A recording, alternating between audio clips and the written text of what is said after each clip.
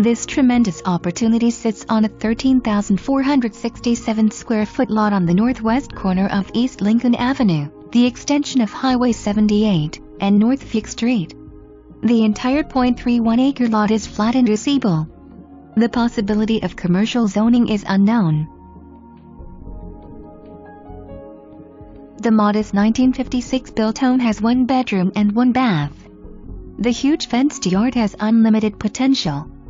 This opportunity represents truly affordable housing, or possibly with approvals a great alternative use.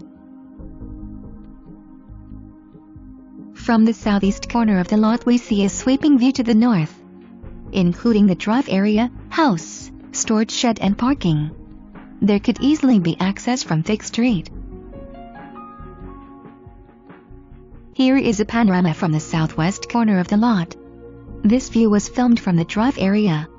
There is plenty of room for an additional living unit with city approval. The charming ranch-style home has been lovingly cared for by the current tenant of 37 years.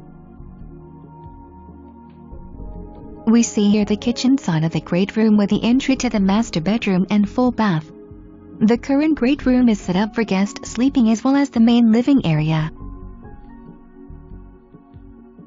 This is another view of the great room showing the dining area.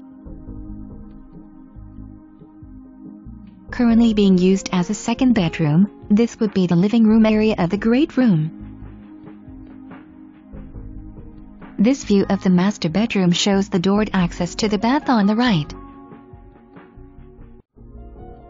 The current tenant has been in this home for 37 years and made some permanent improvements. Here we see a fire pit and a chain-link dog run. This wonderful tool shed storage room is finished on the inside with a full subfloor. Directly across the street to the east is Far Elementary. The placement of the school makes the widening of Lincoln Avenue to the north very unlikely. The convenience value depends on your needs. In the year 2015, the average daily car count through this intersection was an average of 24,700 cars per day.